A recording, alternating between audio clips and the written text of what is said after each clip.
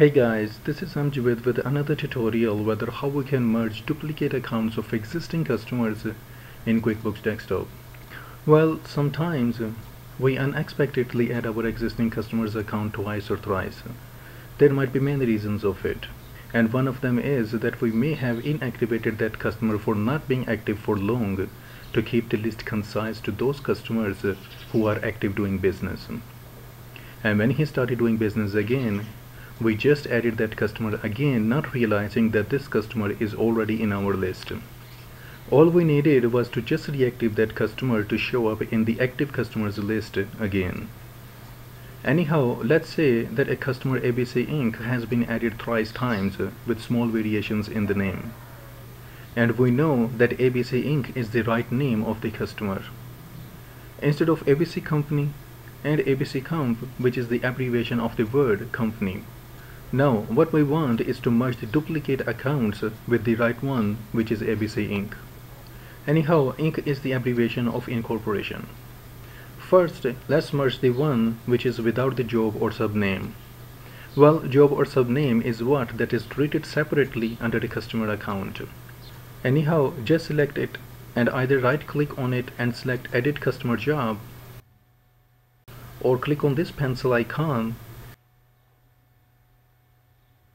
and or just double click on it to make changes in the name so that we can merge it with the right one.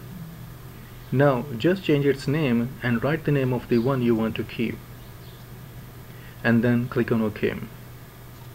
And here QuickBooks is letting you know that this customer name is already being used. Would you like to merge them? Just click on yes to merge this account with the right one. And here you can see that it's been merged and the account balance has also been changed. Now let's merge the one that has some extra job or subname attached to it. Just double click on it and change its name too.